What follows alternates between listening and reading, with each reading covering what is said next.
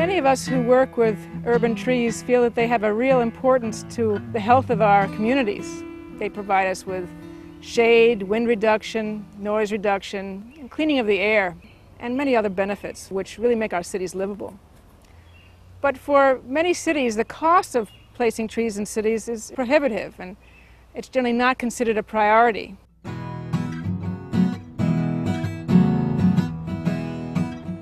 As a city forester, I maintain the trees which provide so many benefits to our urban environment. Trees really make our communities much more desirable places to live.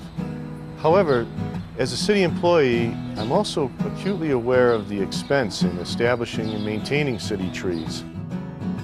It's these expenses which municipalities constantly struggle with in trying to create and maintain their urban forests.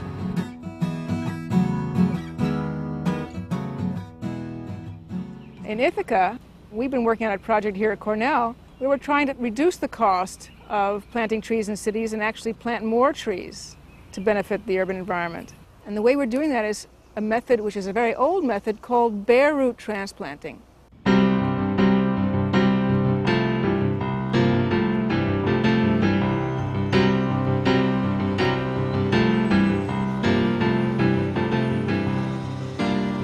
Bare root transplanting is taking a tree out of the ground without soil around its roots.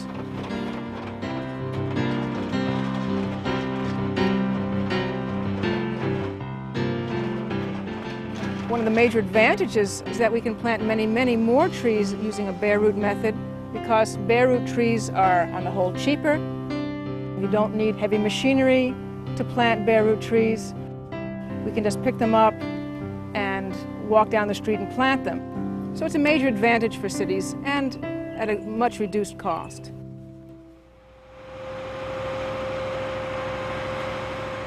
The traditional method of planting trees in urban areas is called balled and burlapped, B&B, where you have a large soil volume around the root system. And those trees of the size that we're planting weigh anywhere from 100 to 300 pounds.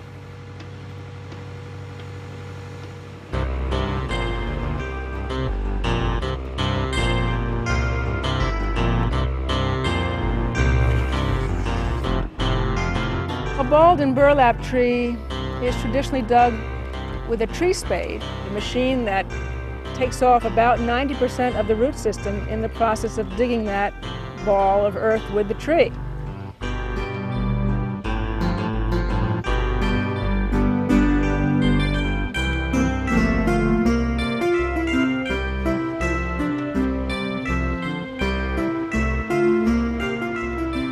The tree then has to be put into a burlap-lined wire basket, and that burlap has to be fastened, and the wire basket has to be fastened around the tree.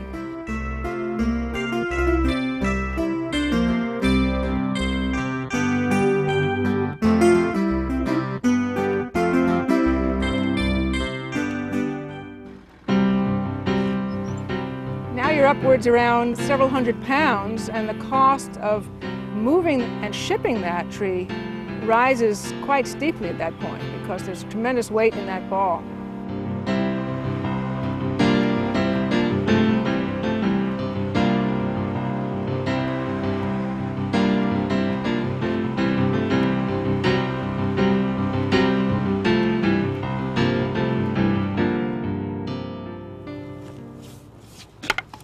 Let's do the B&B tree first. See what it looks like, and then we can look at the bare root tree and see what its root system is like and compare the two. Everything about these trees is the same except that they've been dug differently.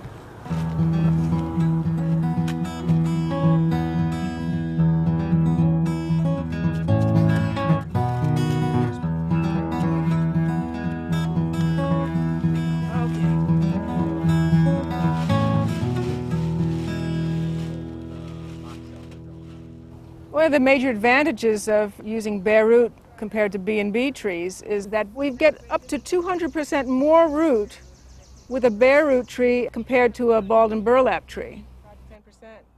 Now the advantage of this should be clear in that with a bigger root system, we have a much better opportunity to get more water and nutrients into that newly transplanted tree.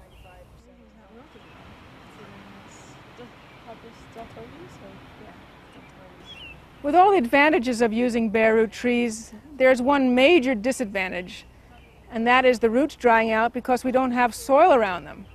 And if they dry out, the tree is worthless. We felt that we could solve this problem by using a substance called hydrogel.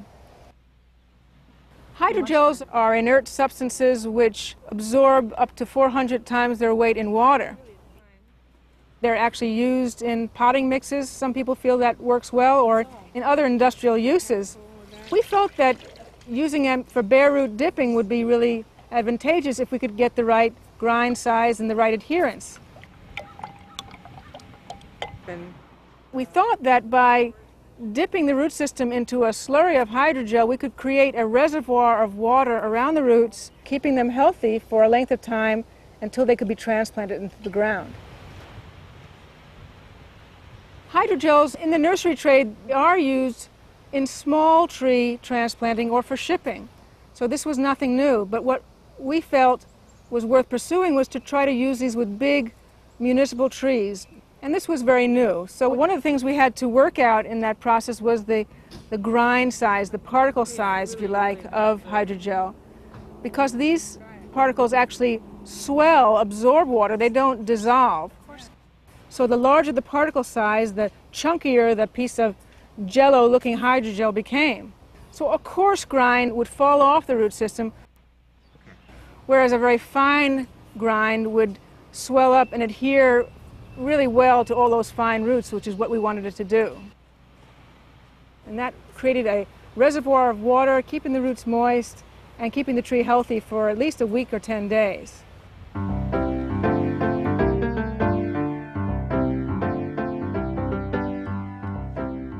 When doing a large-scale bare root tree planting program, planning before the event is crucial. In Ithaca, a critical part of the success of our bare root tree planting program is the participation of volunteers. A centralized staging area needs to be identified from which volunteers will be coordinated. The volunteers need to be trained in tree planting techniques, and all this has to be done well in advance of picking the trees up.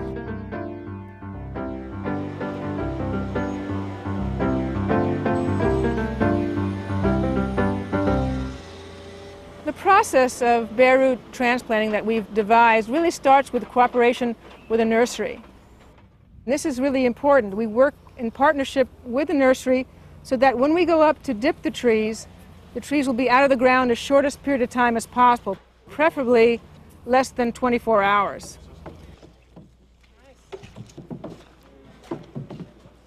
Municipalities have to plan to use bare root trees. They have to have an address. We have to know where they're going, what the soil type is, and what the right location will be. So all of that planning goes on before we plant them. The City of Ithaca has a computerized tree inventory. We've identified all the planting sites in the city. We measure several parameters of that site and then match a tree species to the site. We make out these tags before we come to the nursery and then place them on the tree here, so we already know where this particular tree is going.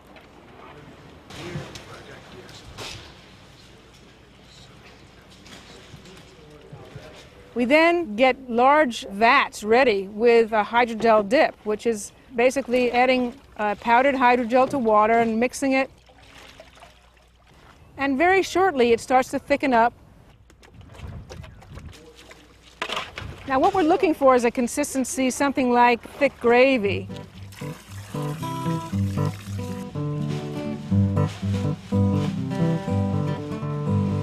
The bare root trees are immersed in the hydrogel dip.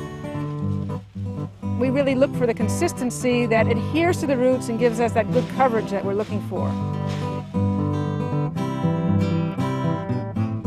The excess is allowed to drop off, and then the roots are put directly into large pleated, thick plastic bags, which will keep the trees in good shape with the hydrogel for 7 to 10 days.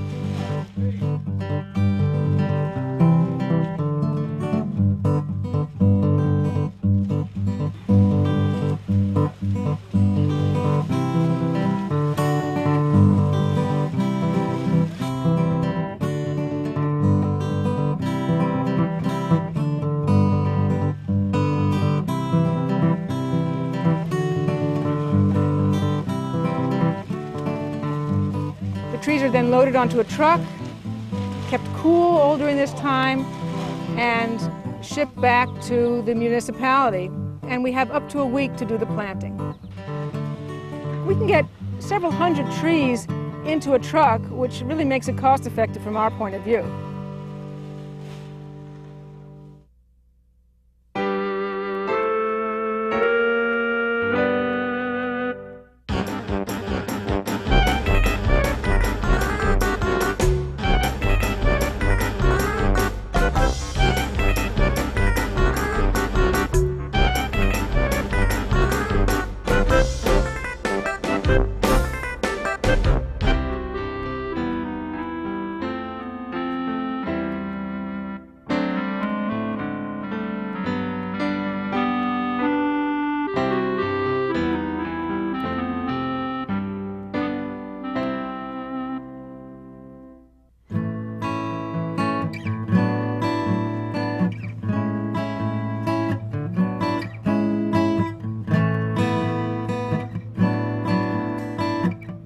One of the major advantages of using bare root compared to B&B trees is planting by volunteers.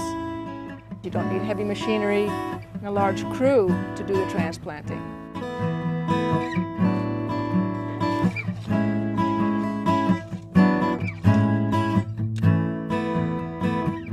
A city such as Ithaca might plant 30 Baldwin burlap trees in one day with a crew and heavy machinery, where we could plant twice or 3 times as many with a volunteer crew using shovels and hands.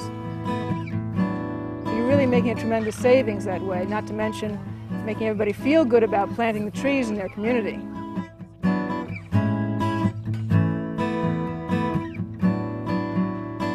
I've been working with the Shade Tree Advisory Committee for the last 7 or 8 years, doing a lot of bare root tree planting. When you use bare root trees instead of ball and burlap planting, it's a great way for communities to save money, and a person even as small as myself can carry a tree. And it's a great way as a volunteer in planting trees to be able to give something back to your community, and you can actually see the trees grow that you planted.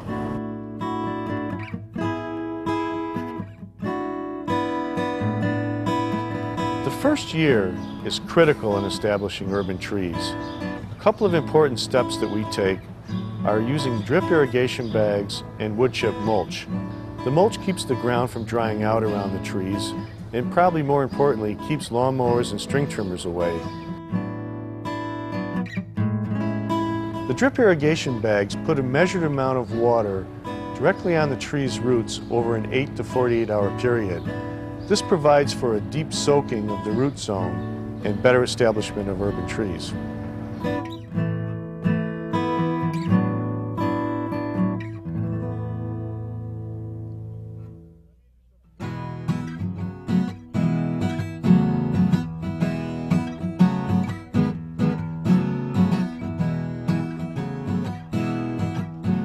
In the city of Ithaca, we've been using the bare root transplanting method now for 6 years and have had great success. We feel really good about the 1,000 trees we put on the streets, many of which are quite large now and really making a change in our environment. The cost is less, we use volunteers, and that really creates a sense of purpose and camaraderie around our urban vegetation. And the result is a much greener, better environment for all people who live in the cities.